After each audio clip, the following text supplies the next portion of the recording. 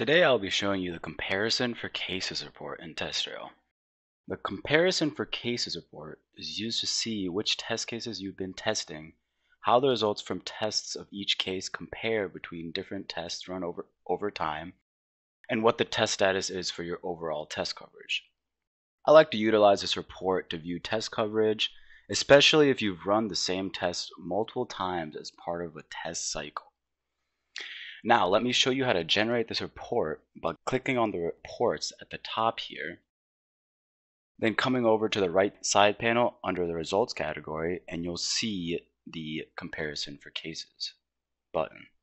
Go ahead and click on that. You'll want to enter a name and description. I'm going to go ahead and type in test cycle for version 4.0 to reference the release we are currently testing. And as you scroll down, you'll see report options, where you'll select which test cases to include in your report. Include the following sections. Allows you to show the results for specific sections of a test case that you'd like to display in the report, like if you wanted to see a report for a new set of functional tests specific to a new feature such as login and messaging. You can hold down Control to select multiple sections. I will be including all sections and selecting the filtering option below, include test results of. So I'll be selecting that option. I'm going to click change here.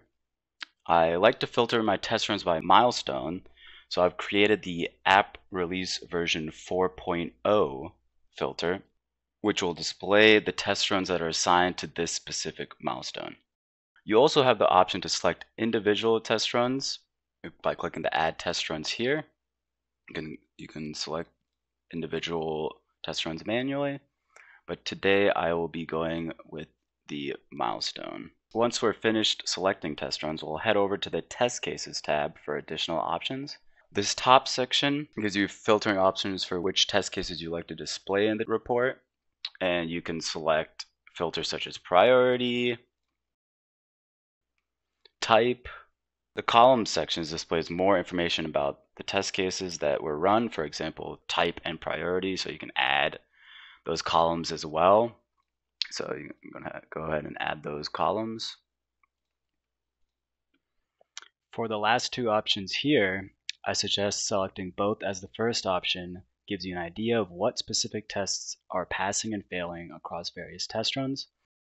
And the second option adds an additional column that shows the most recent result for a given test case, from whichever test run was run last. Now, let's generate the report by clicking the Add Report button at the bottom.